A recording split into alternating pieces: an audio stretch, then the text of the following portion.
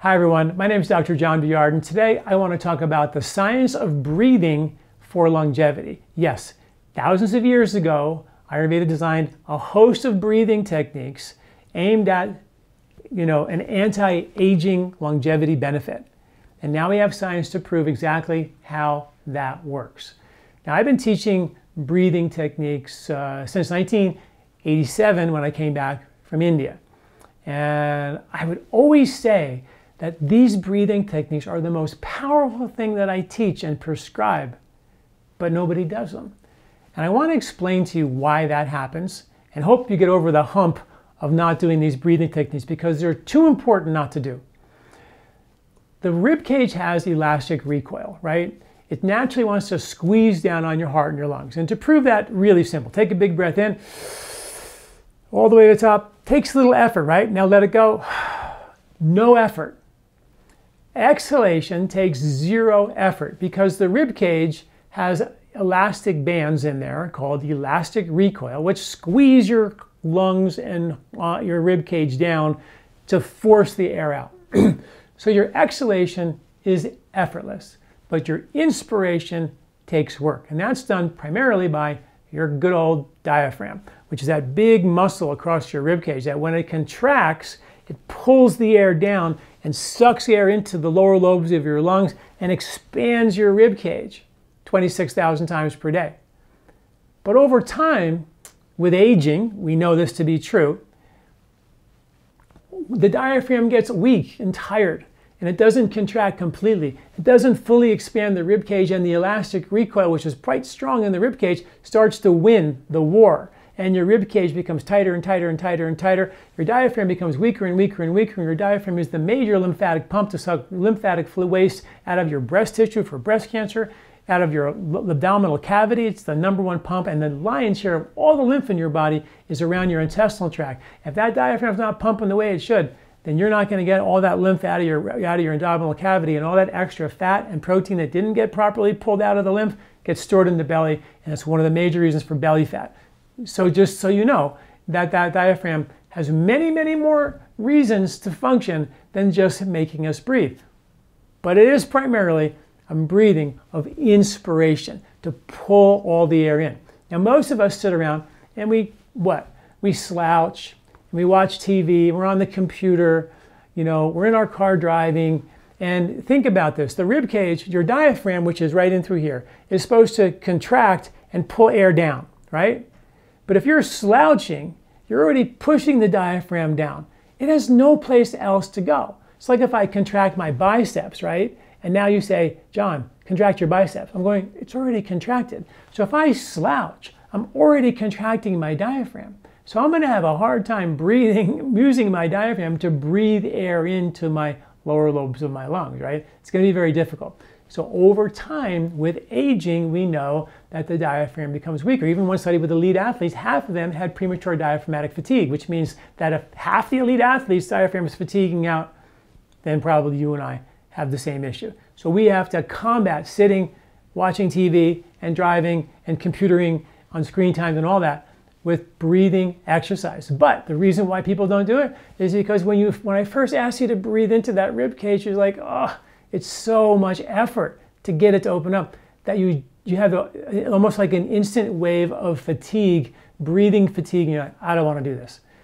And I'm telling you, if you just push through that resistance to do it for the first week, after a week or two of doing it, when that rib cage begins to become elastic again for the first time, like 12 levers now massaging your heart and your lungs 26,000 times a day, pumping lymph waste out of your rib cage and oxygen in, creating elasticity in your spine and your neck and shoulders. All these benefits are very, very real. And after you get that opened up, I promise you, you will look forward to breathing. You're going to wake up in the morning going, instead of saying, I want my cup of coffee, you're going to be, I need to go breathe. That's what's going to happen if you start learning how to do this. Okay, so there's more. That's just the reason why you don't breathe, okay? Because we're going to do this. So now how do we do it, and what's the longevity benefit of breathing anyway? So in Ayurvedic medicine, thousands of years ago, in the book called the Hatha Yoga Pradipika, and Patanjali's Yoga Sutras, the two sort of original books on pranayama, breathing, yoga, they said that if you don't hold your breath during a breathing exercise, it's not pranayama. So it's not pranayama unless you do what's called kumbhak or breath retention. That's really interesting because many people are doing all kinds of fancy breathing and they don't do any breath hold at all. And a lot of people are, in a way, afraid of breath holding because we've been told it's sort of bad. And I think you have to be careful with it. And I'm going to give you sort of a beginner program in breath holds today. But I want to first share with you the benefits, the science behind it, so you understand it. So when you hold your breath, you particularly on the exhalation, and that's the only time I'm suggesting to hold your breath is on the exhalation. So when you hold your breath on the exhalation, your CO2 levels are going to rise. So you breathe in on the inhalation, you take a whole bunch of oxygen in. It's going to take a while for you to use up that oxygen before your CO2 levels would rise. So if you breathe out all the way and then hold your breath, CO2 levels will begin to rise. And something called the Bohr effect is that when the CO2 levels rise, the oxygen in your blood attached to your hemoglobin molecule is released from the hemoglobin, and it dumps all the oxygen to your tissues, to your brain, to your nervous system, and it increases all types of cellular benefit. A lot of us, as we age, we don't breathe as efficiently, and our cells become hypoxic. They don't have as much oxygen. Mutagenic stem cells begin to proliferate. We have cellular damage, cellular proliferation that's out of whack and out of balance. We degenerate because, the body breaks down. And this is why we understand aging. You get tired as you age, your metabolism slows down, you gain weight, you can't sleep as well, you get stiff and achy, your blood sugar goes up. All these things are due to, in one way or another, hypoxia. And the regulator of hypoxia is something called AMPK, which means adenosine monophosphate activated kinase, which is an enzyme to make sure that your body is constantly being delivered the amount of oxygen it needs to the mitochondria in your cells to deliver the right amount of energy. And studies show that as we age, our AMPK goes down. It's one of the kind of the holy grail agents of longevity research is AMPK. And there's a handful of ways to boost your AMPK. Ashwagandha is an AMPK booster. Green tea is an AMPK booster. Well, so is breathing. Breathing with breath holds have been shown to extend longevity. And one of the mechanisms for that is boosting AMPK to make sure that you don't have the age-related decline in the delivery of your oxygen to your cells, so your cells become hypoxic. So hypoxia in your cells is bad, right? But a little bit of hypoxia somehow triggers the body to wake up and drive that oxygen in and repair and rebuild even more efficiently, right? So we know that calorie restriction, fasting, when you don't eat for a short period of time, triggers Nobel Prize winning science called autophagy, cellular repair, recycling, and rejuvenation. And so we know when our ancestors didn't get enough food, cells live longer, they make more energy. We thrive when we don't have food in a way to get the body that extra energy to go hunt and find what it needs before you die. In the same way, if you fell off a cliff and broke all your ribs, you're not going to die, but you're not going to breathe very well for a while. And you could go into a state of hypoxia, which would then trigger an emergency alarm bell. All the repair molecules would come rushing to the site. And that's called intermittent hypoxia. Different than chronic extended hypoxia, which is bad and happens when you age, caused by low AMPK. But intermittent hypoxia is something that you get when you hold your breath. And that's called kumbhak. And it was discovered and talked about over 2,500 years ago, written about at least that long. And it's been now shown to increase AMPK, increase longevity, and also increase autophagy, which is pretty cool. So the breath holding, what happens when you actually do the breath hold is the body starts to, the CO2 levels begin to rise. And then during that period of time, all the blood in your oxygen gets dumped into your tissue. So if you took an oximeter, which I encourage you to buy, which is a little measurement of the oxygen saturation in your blood, your watch will go from 98% saturated oxygen. As you hold your breath, it'll go down to the low 90s. And if you do another round of breathing and a kumbhak or a breath hold, it'll go down into the 80s and then maybe even into the 70s. And anything in the 80s is intermittent hypoxia. So when you're in that place, and you can look on the monitor, look on the monitor, and you will know that you're getting all these incredible benefits. And I've written a bunch of articles on intermittent hypoxia. This is the first time I talked about AMPK in relation to the breathing, so I want you to know that there's articles you can go to and shows that intermittent hypoxia with Kumbach increased stem cells, nitric oxide, Nobel Prize winning panacea molecule. It increases what Lance Armstrong got busted for injecting, EPO, another hormone. Protects your genes, lowers blood sugar, lowers blood pressure, changes neuroplasticity, your brain, so you don't do the same old emotional stuff again and again and again. This is why breathing was so important, because it was a key piece of Ayurveda to make us conscious, right? And most of us walk around unconscious. We do 95% of the stuff we think and say and do in our day comes from impressions we experienced and memorized from the first 5 or 6 years of life. That's unconscious. So everybody's like, we can't be doing that. We need to become conscious. So they use breathing techniques to change the brainwave pattern. So the brainwave became more aware, self-aware of what's real and what's not real. And what's not real are a lot of the emotions that we react to and respond to and from, which don't serve us a lot of the time, right? So it's kind of a really interesting understanding.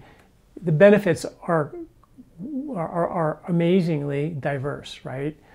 But from the longevity perspective we're talking about, it's really important to understand that the breath hold gives you a little bit more of this AMPK. Why? When you hold your breath, the body goes, whoa, I'm not getting the oxygen that I need. All the oxygen leaving my blood levels are going down. That's hypoxia. That's the state of hypoxia. That triggers the emergency bells, stem cells kick in, all the rejuvenative autophagy kicks in, more AMPK kicks in, blood sugar levels stabilize, the body goes into this emergency repair mode, just to get you out of that state. So our studies, it's quite a fascinating amount of research being done on this, because the scientific community is very fascinated by how just a little bit of hypoxia can do this amazing repair, where a lot can really cause disease. Similarly, a little bit of calorie restriction can cause amazing repair. A lot of food can cause some real problems, right? And that's what happens. Okay, so and just breathing techniques alone. They did a study with people who had respiratory cancers, and they measured their 5 and 10 year survival rates. And they gave half the group a morning breathing exercise for about an hour a day, and the other group didn't. They followed them for 10 years. In the first 5 years, the group that did the morning breathing exercises had a 56% survival rate compared to a 19% survival rate.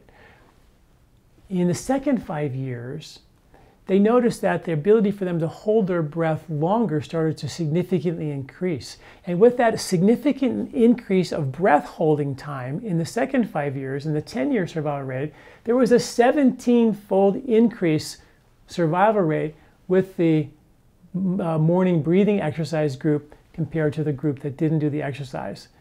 And the research showed that they think and they suggest that the cause of that was because of the ability to extend the breath. And what happens when you extend the breath?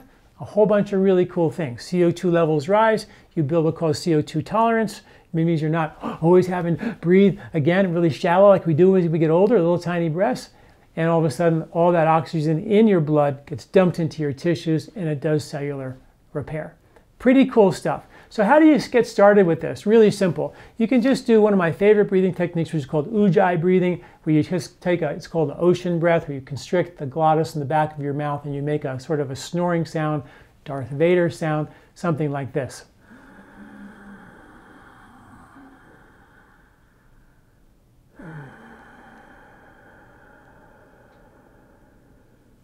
If you could do a 5 to 6 second inhale and a 5 to 6 second exhale, and do that for about 5 minutes. Just get into that rhythm. It's sort of a magic rhythm. If you're naturally comfortably able to do it even a little slower than that, make breaths a little longer than that, that's fine. But you want about a 6 breaths per minute pace. Then, after about 6 breaths per minute, then after about 6 minutes of that, you can start to, as you go on and take your exhale, don't force it out, breathe in,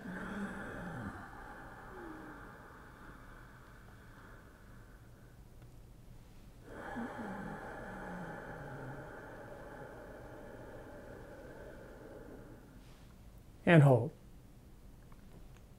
Another 2, 3, 4, 5, 6 counts, whatever is comfortable for you. This has to be comfortable.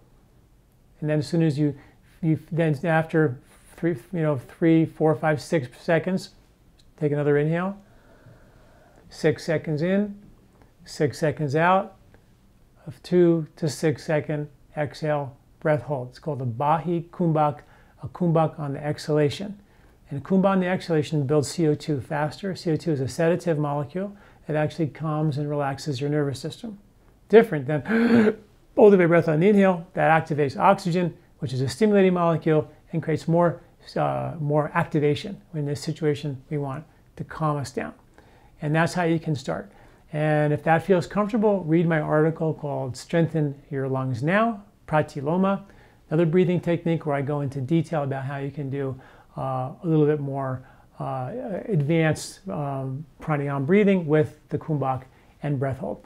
Really important stuff. Like I said, the beginning, you're just not going to want to breathe into that rib cage, but with practice, within a week or two, particularly with the Pratiloma breathing in the Strengthen Your Lungs Now Pratiloma article on my website at lifespa.com, you will see what I'm talking about, because it's a little effortful to breathe into that rib cage. And the same thing when I teach my 1-minute meditation, which you type in 1-minute meditation on my website, and you'll read about an article called using Bhastrika, the bellows breath, followed by 30 breaths, followed by just closing your eyes and meditating. And again, the resistance to doing that just for 30 breaths is sometimes overwhelming for folks.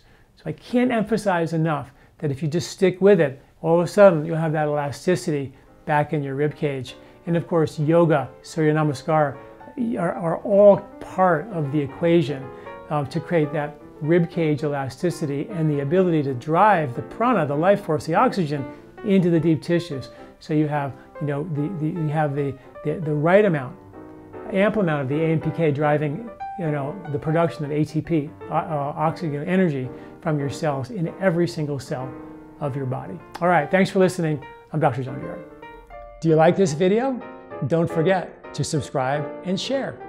This recording is brought to you by LifeSpa, where ancient Ayurvedic wisdom meets modern science. Get access to free health video newsletters by Dr. John at lifespa.com. These statements have not been evaluated by the FDA. These products are not intended to diagnose, treat, cure, or prevent any disease.